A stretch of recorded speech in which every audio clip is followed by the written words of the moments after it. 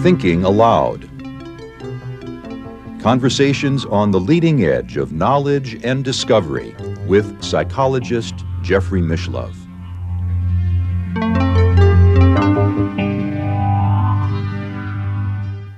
Hello and welcome. I'm Jeffrey Mishlove. Once again, I'm going to be having a conversation with myself. It's hard to know exactly where it's going to lead because it will be a spontaneous conversation. A spontaneous conversation with me, that is.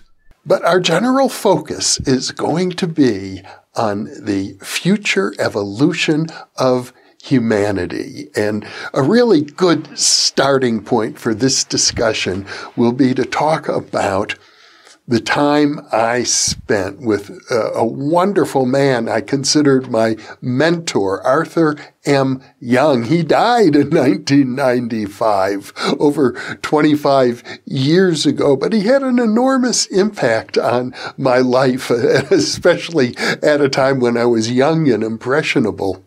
Arthur Young developed a grid.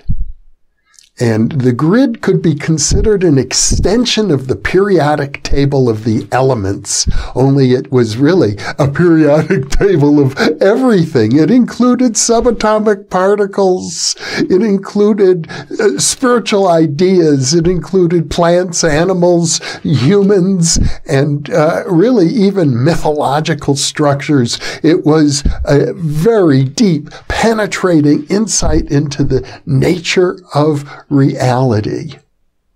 You have to appreciate here who was this man, Arthur M. Young.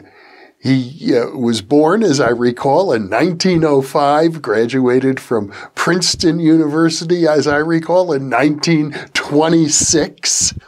And at that time, he had already been studying Einstein's theory of relativity. But when he got out of college, he went to the patent office in Washington, D.C. He wanted to find something that he could invent, some great idea that hadn't yet been invented. And the reason was that he wanted to be a philosopher.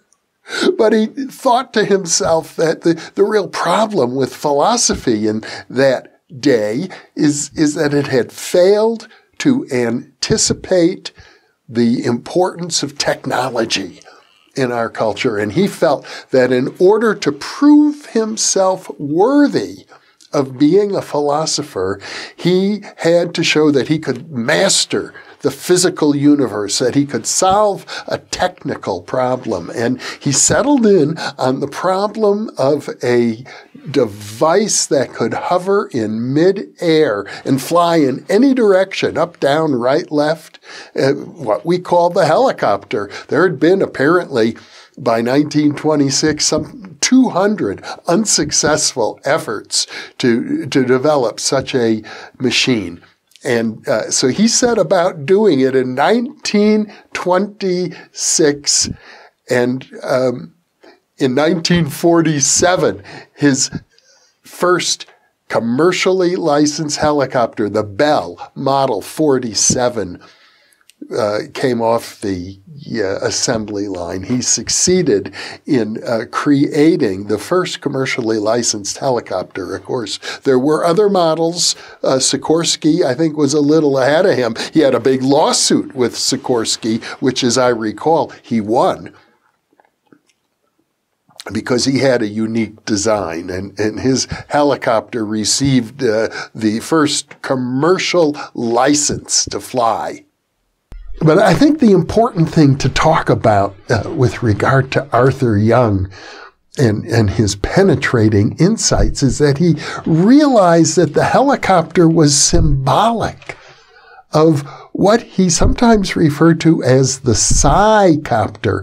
The helicopter was a machine that would enable you to hover in midair or to move in any direction that you could think of in a three-dimensional space. But he saw after that what was really essential was the development of the self, of the person, of each unique individual, and he saw the future evolution of humanity as being people evolving themselves in a psychic way. Really, I think of it these days as being able to maneuver through hyperspace. It's also important to mention at this time that Arthur Young developed a deep interest in UFOs, not just sightings, not just landings. He was very interested in UFO contactees. He kept a collection. Actually, I think what he did is he paid for the local public library in Berkeley near the Institute for the Study of Consciousness, where I lived with him for a period of many months. He bought for the library a whole series of books about UFO contactees. And he would sometimes say to me if he could start all over again, he'd love to build UFOs.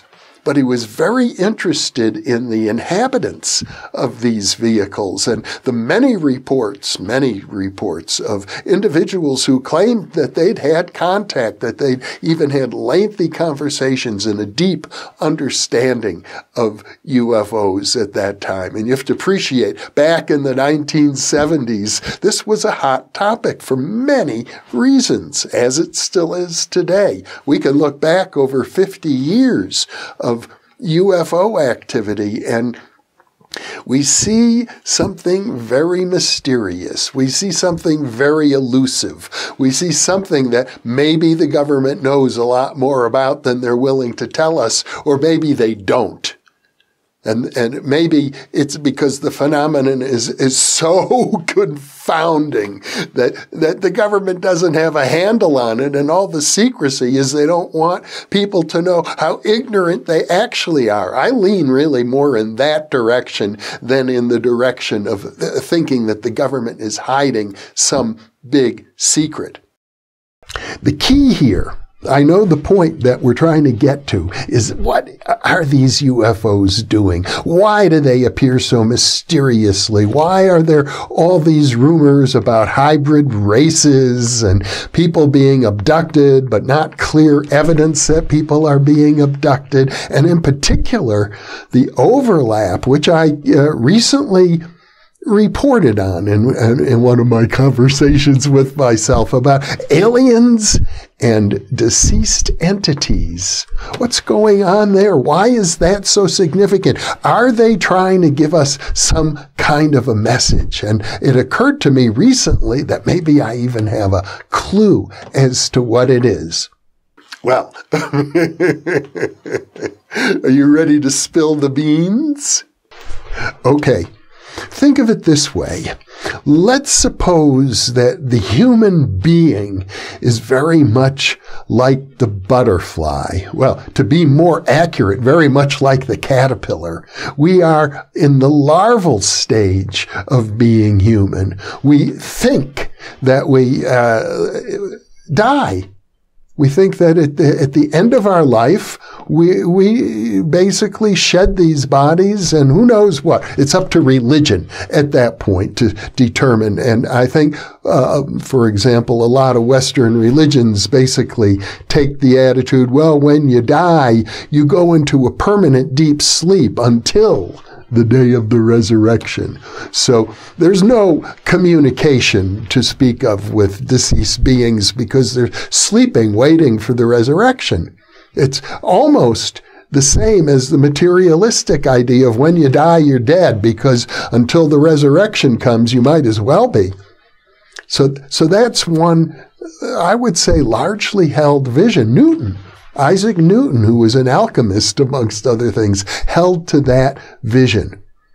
But suppose that what happens after death is like the butterfly emerging from the cocoon, for all practical purposes, when a caterpillar enters into the pupa, into what becomes the cocoon, the caterpillar dies. It's the end of the caterpillar until the butterfly emerges. And the caterpillar typically doesn't have an idea about the butterfly, or does it? Because there is this notion of the imaginal that somewhere deep within the caterpillar is the image of the butterfly. And you might say somewhere deep within each of us is the image of the powerful spiritual being. Gene Houston uses the term godlings that we will become. And perhaps the beings, let's say beings on other planets, evolved human-like beings, they can have very different bodies, but they're human-like in the sense that they have self-consciousness and they have a certain amount of dominion over the physical world. They know how to create machines, for example. That was one of the interesting points, incidentally, that Arthur Young made. If you look at the animal kingdom, every animal is like a machine. They all have unique tools, a woodpecker, the elephant, the birds that can fly, and so on. We have a very versatile body, but we have the ability to make tools. So we don't have wings, but we build airplanes and helicopters. We don't have gills, but we can build submarines. So it's a whole other, in Arthur Young's thinking, a whole other kingdom, the kingdom of dominion, of consciousness. And actually, he confided to me, and some people have a hard time swallowing this, it's the kingdom of gods. We are essentially evolving a godlike powers. And the next stage for us is going to be consciousness of the cycles of birth and death, a conscious awareness of our future being, of our spiritual heritage, of our potentialities for psychic and spiritual functioning. And we're very far from that on a social level. But individually, I think it's fair to say many, many people, because of their religious backgrounds or because of their esoteric training or because perhaps of karma, you could say they were born with it. Many individuals are perfectly well aware of this kind of psychic functioning. Yeah, they experience it on a regular basis. And the funny thing is this, if they talk too much about it, they might get put in a mental institution. The really good smart ones keep it to themselves, I suspect. Or they develop a career as a psychic or as a medium and deal with the insults and abuses that are likely to come their way as a result of that. And many people are very successful in that regard, although I don't think there's a single public psychic who hasn't been subject to a vicious attack. Even parapsychology researchers are. And I say that simply because that's a statement about the culture at large. That's, how are we going to take an evolutionary leap when the culture jumps all over people who are ready to do that? So the evolutionary leap is typically taken by individuals on an individual basis, not by humanity as a whole. But if we are to enter into a state as a species, as the human population of planet Earth, where we can enter into regular ongoing contact and communication with alien beings from other planets, for example, perhaps we have to jump up a level. Perhaps we have to acknowledge that we are multidimensional, hyperspatial, spiritual beings, that the death of the physical body is very little different than a snake shedding its skin, for example. Otherwise, we're not really their peers. If we expect them to be like us and they have kept their distance from us, for all we know, they genetically engineered us. Maybe they did, but I don't think that matters. The point is, how evolved are we relative to our potential? It's that simple. The answer to me is that we are on the cusp as a society, as a human population, of taking an evolutionary leap. That's what the UFO contacts seem to be implying to us through their mysterious behavior. That's what the 150-year research history in psychical research and parapsychology is suggesting to us. We are on the cusp of being able to do that. And by cusp, I'm thinking of maybe over the next 150 years. That really is a very short time in human evolution. That sort of settles things, doesn't it? You sort of nailed it down. You've made the point that we're going to make. And maybe now it's time to say goodbye. So thank you for inviting me to be with you. Thank you for being with me, and for those of you listening or watching, thank you for being with us.